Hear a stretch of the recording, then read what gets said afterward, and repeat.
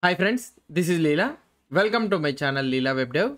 In this video, we will see how we can add the responsive images in HTML using the image element. Let's try to see it. Normally, how you will do? So we will add the image element, something like img src is equal to whatever the image you want, you will add it. So here in this one, we are having three images. Those are, first one is large image, another one is same image medium, and last one is the small image. Let's try to add one by one. So I am adding a large image. So this is our img. Let's try to open the here. Now if I try to open this the output in the browser, we will be able to see a large image, and here I have written a text that it is a large.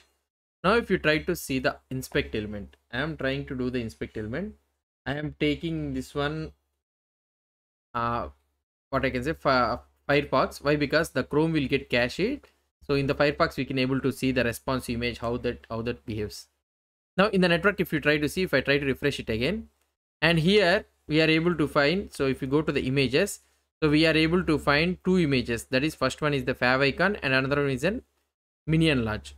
So fine, so two images are there, and this one is got cached 304. So let's try to refresh it without let's remove this one all. Okay, so reload it. Now let's try to remove this one all. Okay, or otherwise what I will try to do is I will try to disable the cache, and here I will try to refresh it. Now if I try to refresh it, it is getting 200 requests. So that means it is getting back the data from the server, and the image of this one is around 110 KB, 100 KB, let's say 110 KB it is there. Now as this is a desktop thing, so we are showing the large image, and which is having of something around 1000 into 562 pixels. So 1000 pixel width of the image I am trying to show it in the desktop. So fine. So 110 KB it's fine. Now what I want to do is, for example, let's say that I went to the mobile thing. Okay, so for example, let's say that I went to the mobile thing, so which is very small. If I try to refresh it, so here I am trying to show the large image. So if I want to fit it, what I can do img, and I can do the width of 100%. So this is normally completely fine. If I try to see the output, so this one large image is trying to fit it here. But what is the original size of this one? So for example, if you try to see, the original width of this one is less than 1000 pixel only, but the image size is minimum size is 1000 pixel, width is 1000 pixel, but here the width of the screen is less than 1000 pixel. So the image what we are trying to show, it is 110 KB, so taking so much of bandwidth and the memory, and we are trying to show the large image, and we are trying to shrinking it, and we are showing it as a small image. Now here it is better for us if we try to show the small image. Okay, so let's assume, now if I try to see the output, so this is sufficient for me. Okay, so this is sufficient for me. Instead of showing this large image, this is sufficient. And if you try to see this small image, it is around 20 KB only.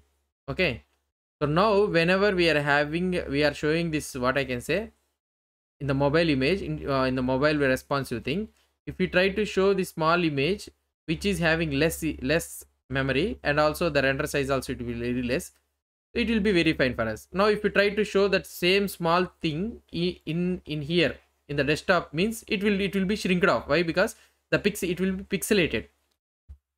So why? Because so we are trying to show very small image in a very big manner. So if you try to see here, and if I try to use the large image, okay, let's try to say I will be using this large image.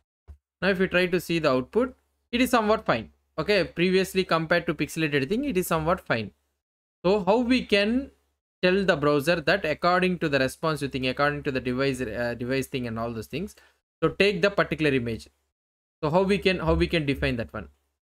So we have in the HTML, we have an attribute that is nothing but srcset. Okay, so this is a srcset, and this one will take the multiple images. Okay, it will take the multiple images. That is nothing but first one is URL, and the second one is a width descriptor and the pixel density. So this one also you can see it. So here it will be taking two types of things. So now here I can remove this source set, and here I can add in a such a way that, so right now I am having three types of images. One is large image, and second one is a medium image, and the last one is the small image. So these are the three types of image I am having.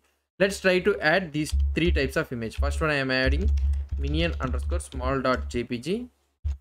Okay, so comma oriented I am taking. So minion underscore medium dot jpg.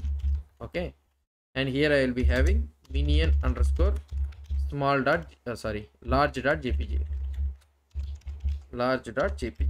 Okay, so these are the three images which I am having. Now depending on the resolution and all those things, so these three images should decide that which image has to appear.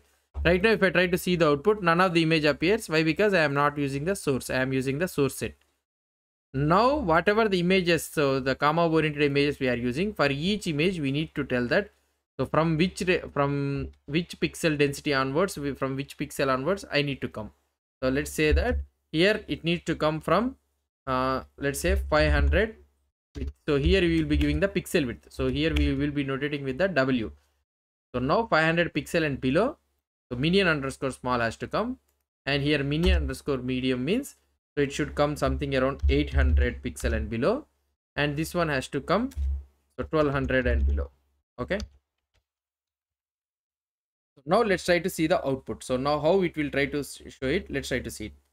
Now if I try to see the output, see immediately we got here. Okay, let's try to open the inspect element, and I will try to separate window. I will try to take it. Yeah, here I am having the small image, and immediately it has shifted to medium image, and now when it has reached the 1200 pixel, okay, the 1200 pixel, it has gone with the large image. See, so this is how we can define this one. So 500 pixel and below, and between this 800, it will be 800 and 1200, you will be getting this what I can say, 800 and below you will be getting this medium image, and large image you will be getting 1200 and above. So here if you try to see the output, so that is the same thing it is happening. So first one is the small image, and for example if I try to show you the responsive thing, then you will understand. So let's try to take this as the responsive thing. Okay, now here, so this all is then, so now when I got improve this 500, so it has increased this 500, so 500 and below we are getting the small, and between this 500 and 800 up to 800 you will get the you will get the medium image. So between 500 and this one, so you will get the medium image, and after this 800 1200 up to 1200 you will get the up to 1200, you 1200 below you will get the large image. So after the 1200 we don't have anything, right? So it will take the large image only. So this is how we can define the image for this one. So we can define the image. So what is the use of this one? For example, let's say that we are on the 300 pixel. Okay, now let's try to say that, so here I am adding here in the network I am trying to take. Let's try to see, I have disabled the cache. Now if I try to refresh this page, so here it needs to take the small only, right? See, the only small image has been rendered. Why? Because so in the source set we have written in such a way like this. For example, if I go to the medium, now if I try to refresh it, this one, see this time medium jpg has been took, so not the large or small. So according to the resolution and all those things, so small or medium or large will be taken. Small will be taken 500 and below, so this one we need to mention it like this. So between 500 to 800 you will be having, up to 800 you will be having this medium image, and up to 1200 you will be having this large image. So after the 1200 nothing is mentioned, so because of this reason, so we have used this one. So for example, if you don't want also, there is no need to mention this one, so that it will take like this only. Okay, so it will have, oh sorry, so it should not happen, it should not give it like this one. So like this we need to mention. So now we need to also mention the fallback scenario for this one. Why? Because it will support in the some modern browsers only. So if the browser doesn't support this srcset, so we need to use this fallback mechanism, so that the source will be followed by all the browsers. Now this is how we will be writing. Now if you try to see the output, the same thing happens, small, medium, and also the large. Okay, so this is how you will be mentioning. And the another scenario what you will have is, you can also other than this srcset, you can also mention the sizes also. So if you try to, so for example, let's say that sizes, now I can write the exactly css media query. How we will be writing the css media query, we can write it like this. Now for example, let's say that min width is of about 1300 pixel. So if it is of about, if it is greater than 1300 pixel means, so now I will tell that So you should consider it as 500 pixel image only. So you should take the 500 pixel image, or otherwise 600 pixel image. Okay.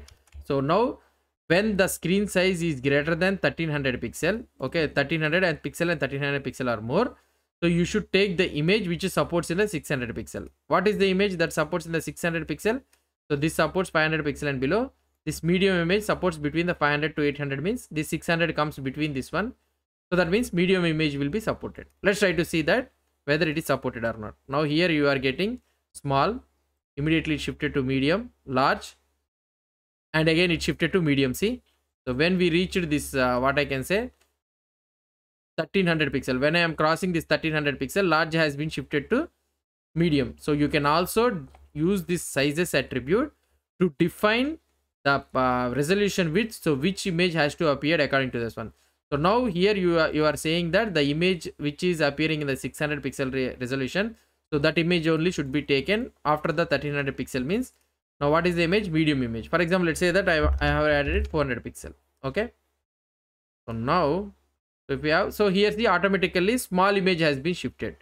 So here if you try to see, all small, medium, large, and again small has been came. So now if you try to add something like width of 500 pixel, okay, now let's try to see what will happen. Now here the small image has been took, okay, now large image, medium, small. So same thing happens. So but what we have did, so we have mentioned this one size as 500 pixel, okay, width of 500 pixel. In that 500 pixel it will try to fit it. So here this is how we will be using this srcset and the sizes combination. So srcset, what it will try to do, it will try to take the multiple images, and we depending on the pixel ratio, so pixel width, how much you are giving, so in that below it will take, so last one it will take as the default one. And here the sizes thing, and also you can mention the sizes scenario. So you can also give something comma oriented, also you can go and give like that. So this is our css media query. So how you will be giving min width and max width in the same scenario, we can use it. So this is all about this srcset and the sizes, how you will be adding the responsive images using the HTML. Hope you understood about this srcset.